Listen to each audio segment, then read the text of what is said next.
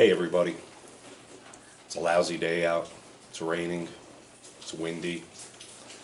We still have electric however, but I'm set up with that wind generator in case we don't.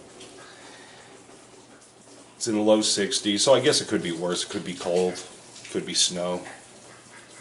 But I thought today I'd do a quick indoor video, and it's Monday, I'm off. It's actually my wedding anniversary, so I decided to take today off.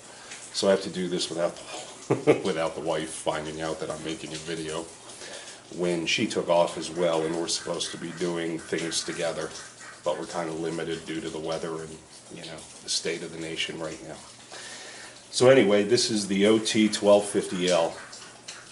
I picked this up at, of all places, Walmart, and I'll get right into it. I love the light 99.9%. The 1%, 1/10 of a percent that I don't like is that the beam isn't focusable. You cannot adjust the beam.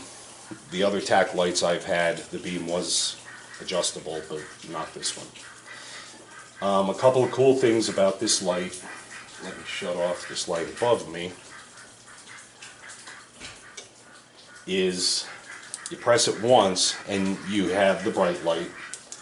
You press it twice, you have a dim light if you're working on things up close, because honestly the bright light is too bright if you're doing up close work.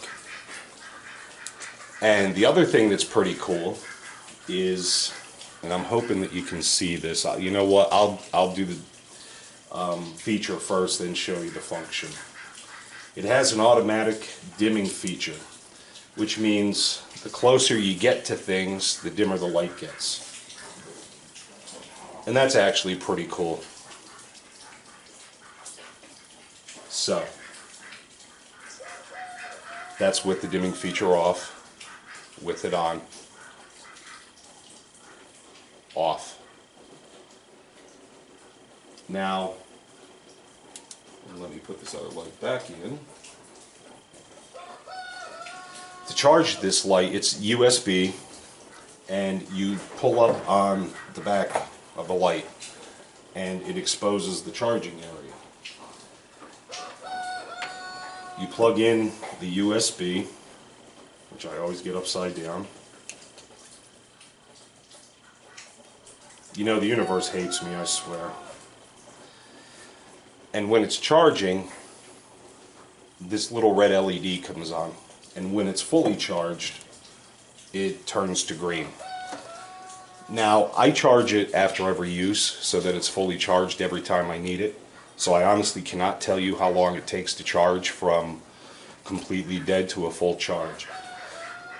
I used it last night and just now, and that's really all I've used it in probably a week or two. So what I'm going to do as well is, I'm sure you can see the 5 hours, 0 minutes, 0 seconds on my, this is my workshop by the way, on my workshop computer. And once this is fully charged, I'm going to turn it on and I'm going to start that timer, and I'm going to see how long the battery lasts. I've been wanting to do this, but I haven't done it as of yet, so we're going to do that today. And I don't know what batteries are in here other than that they are lithium ion. And again, I'm very satisfied with this. Part of this video is going to take place tonight after dark, so I can do an outside in the dark demonstration.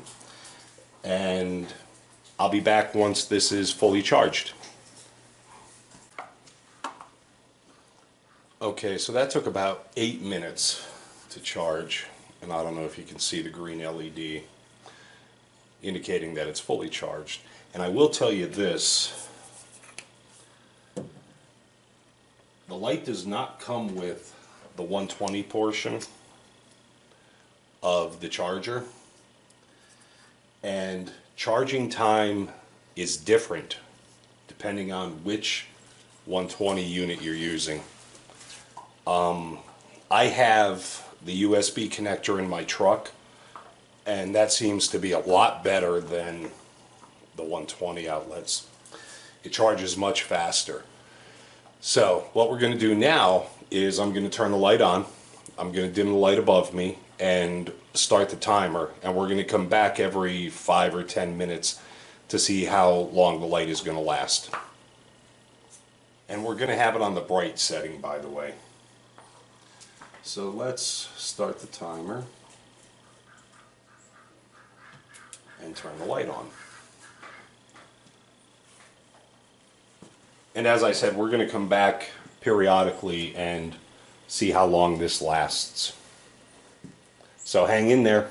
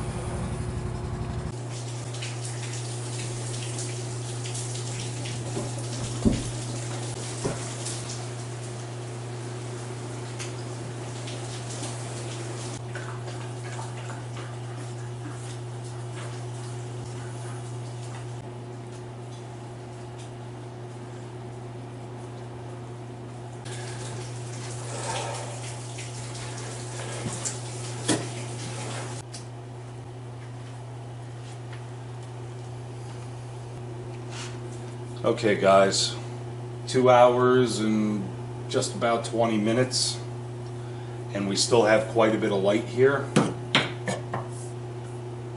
So 2 hours is pretty darn good for a tack light.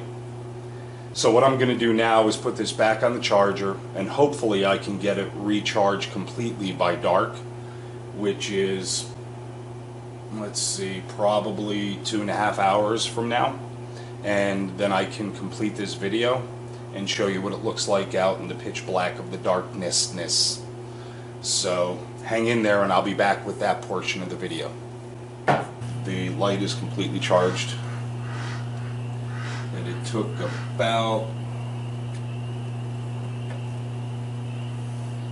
a little over 2 hours, 2 hours and 6 minutes, something like that. So thankfully I timed this pretty close, and it's dark out now. So we're going to go outside and check it out. So the rain actually stopped, and it looks like we ducked what they were forecasting, which was high winds, possible tornadoes, torrential downpours, although it did rain pretty hard. We missed the windy stuff. Hear all the peepers down in the pond yakking it up. Some bugs and stuff. It's pretty dark, so I'm hoping I don't trip and kill myself over anything. I'm trying to make my way down here to a runoff creek. It's still a little breezy. Okay, so let's check this light out. I'm going to hit the high beam first. And there's my little runoff creek. And this really is running. So,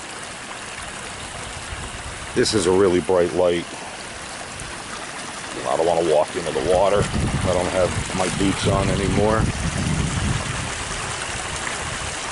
And like I said, I really wish you could concentrate the beam. It's not really that bad, but if you could concentrate it with how bright this light is, you could see up there into that dark area. And that's probably 150 to 200 feet away. So now let's try the low beam. And there's the low beam, which is still more than enough light to navigate around with.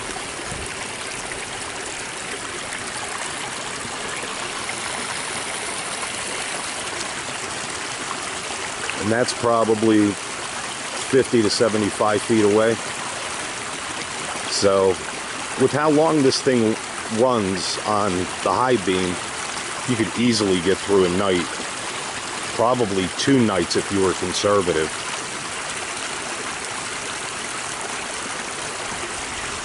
But that'll be it for this video. I just wanted to show you guys what this fairly inexpensive light, I think it was $37. I see it's a little more expensive on eBay. Alright guys, have a great night, be safe, and talk soon.